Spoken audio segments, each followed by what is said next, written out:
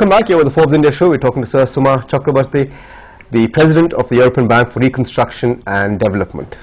Let me just come to India. You've been meeting with CEOs of Indian companies who you've hopefully been trying to get to invest with the EBRD. What are they telling you about the economy? Because what we've had the finance minister worried about is that Indian companies haven't just started, or they haven't restarted the investment cycle in India. So what's holding them back and how optimistic are they? Yeah, I think it's quite a mixed picture from many of the companies we've talked about. So many of the larger companies are actually, they haven't got a problem in terms of investing in the domestic economy. They're doing pretty well. It's more of an issue actually with more medium scale companies, from what I hear. And you know, they say that the investment rate in India has fallen, as the finance minister has pointed out, for a number of reasons. I mean, you know, if you look at the World Bank's Doing Business survey, India is still stuck in, I think, 132nd in the survey. So it's not doing as well as Turkey or China or even Russia. And for a number of reasons, well-known reasons to any Indian who wants to invest. Starting up a new company is quite difficult in India. A lot of bureaucratic hurdles. Enforcing contracts can be quite difficult. Getting a construction permit can be very, very difficult.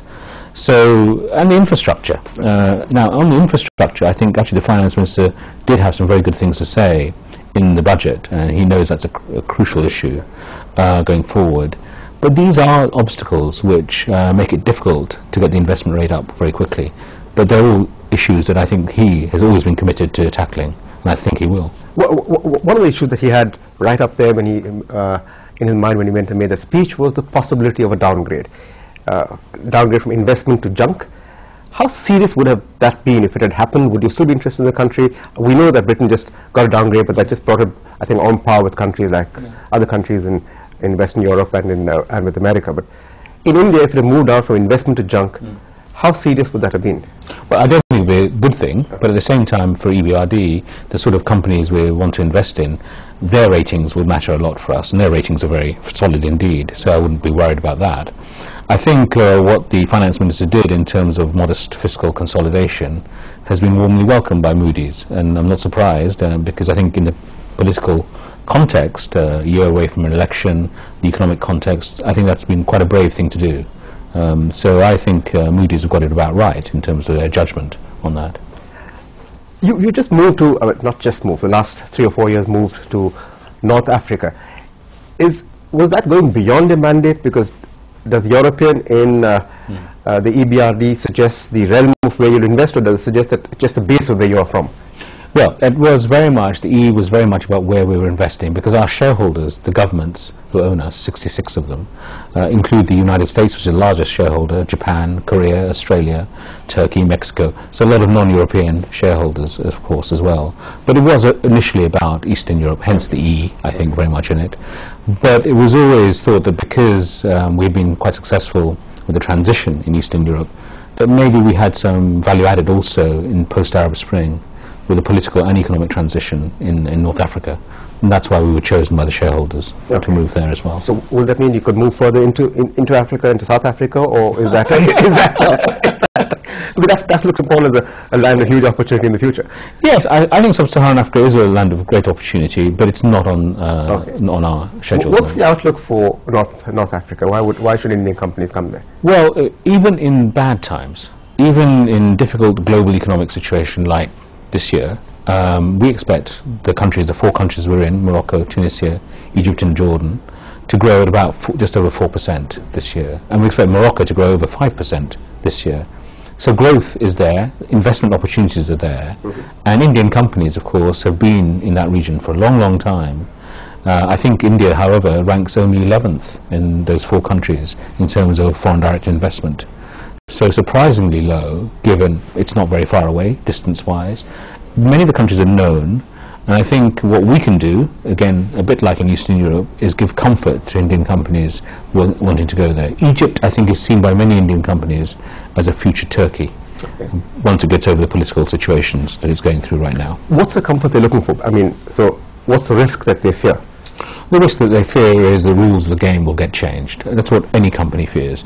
You go in on the basis of certain rules, certain policies that the government is going to pursue, and then you find out, you wake up one morning and you find the government has simply decided move the goalposts. Yes, and then your investment is worthless, or you know, and so that's the thing. They need consistency and stability in the framework of investment. So how are you confident that the 4 countries they invest in are moving on the path to consistency?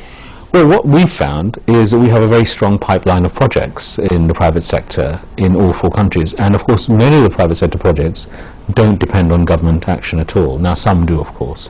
So there are some difficult choices in a place like Egypt about what the power sector tariffs might look like. That would of course affect whether we can do more in the power sector.